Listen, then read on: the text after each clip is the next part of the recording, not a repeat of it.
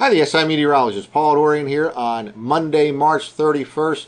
Well, it certainly doesn't feel like baseball weather here this morning in the Mid-Atlantic region. Still quite cold and windy, some mixed precipitation falling across New York City, New Jersey region this morning as that weekend storm system finally slowly pulls away to the north and east. It looks like it'll finally release its grip on the Mid-Atlantic region by this afternoon. There will be some improvement this afternoon and noticeable improvement by tomorrow in the Mid-Atlantic region, with sunshine on Tuesday and mild temperatures reaching 60 degrees in many Mid-Atlantic locations.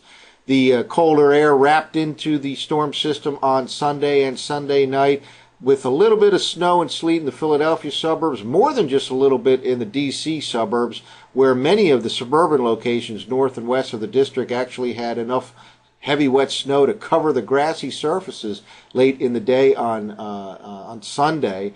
And this morning there continues to be, again, some sleet and snow mixed in with the precipitation as it pulls to the north and east across New Jersey and New York City region. Again, by this afternoon, all areas should become dry, and there will be some noticeable improvement this afternoon, but the biggest change will be felt by all in the Mid-Atlantic region on Tuesday. Here's a look at the latest radar loop from the Penn State Ewald site. All kinds of colors here, as there's just a complete mixture of snow, sleet, and rain in the New Jersey, New York City region. Still a heck of a swirl of the pattern here as the storm just spins off the northeast coastline.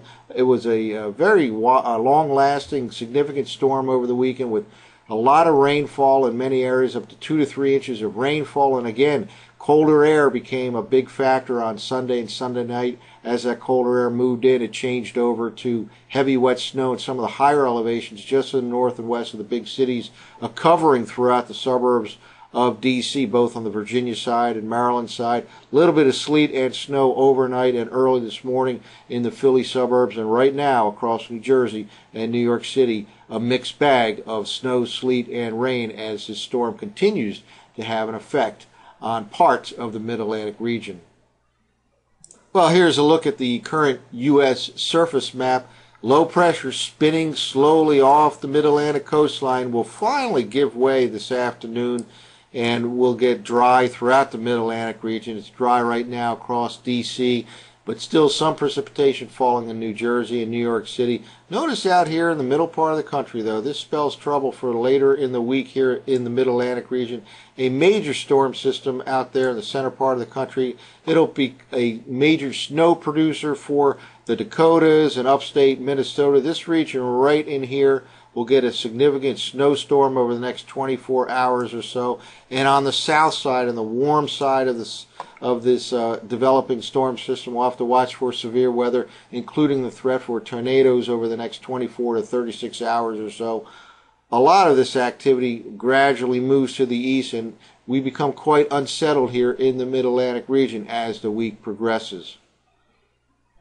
Well, here's a look at the latest infrared satellite imagery loop from the SSEC Wisconsin website. Really an active pattern here. We can see not one, not two, but three separate swirling systems. Here's one just off the Mid-Atlantic coastline. This is, of course, associated with that long-lasting weekend storm here in the Mid-Atlantic region. First, it dumped significant amounts of rainfall on the region, and then as the colder air wrapped in even some snow in the higher elevations, even some accumulating snow just north and west of D.C., a little bit of snow and sleet in Philly, and now that's occurring across New Jersey and New York City. Here is the next system to worry about. It's in the center part of the country, and it will become an all-out blizzard for a good part of the Dakotas and Minnesota over the next 24 hours or so. And then just off the west coast, another huge storm system pushing another band of heavy rain into areas from Northern California up along the Pacific Northwest coast.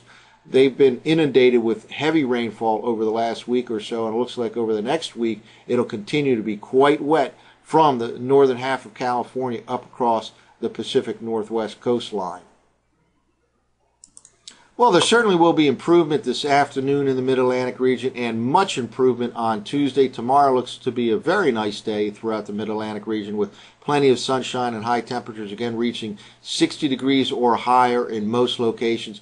However, the weather certainly becomes unsettled as we progress through the second half of the week. We'll take a look at the computer forecast models from last night's Zero Z GFS run for Wednesday morning. This is Wednesday morning forecast map, and we have a frontal system here that is extending all the way across the Midwest into the Mid-Atlantic region, and it basically becomes a stalled out front. And we dealt with a stalled out frontal system late last week that paved the way for the weekend rainstorm, and here we have another situation here where a stalled out frontal system will pave the way for a lot of unsettled weather here for the second half of the week.